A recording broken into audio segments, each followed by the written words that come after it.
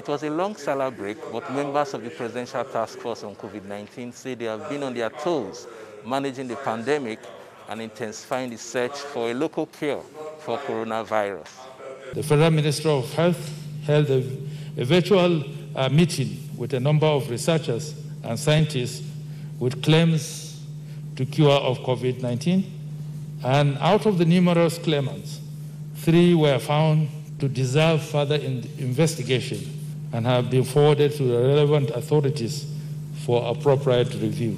While we are anxious to find a cure for the disease, that is COVID-19, the federal government will not compromise the health of any Nigerian. Whatever is approved for use in Nigeria must meet the required standard.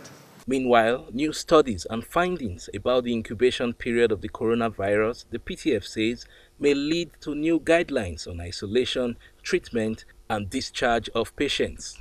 Studies have now shown, using this PCR test, in addition to something we call viral culture day-to-day, that the longest viability period of the virus is about 10 days. So we're now relooking at our practice, both in terms of discharge criteria and even who to keep in hospital and who can stay at home and for how long. We must also provide state officials and healthcare workers with the facts, the necessary information that they would need, not only to treat us, but also to protect themselves from getting the infection. The task force described reports that schools will reopen in June as false and misleading. We are not taking that risk yet.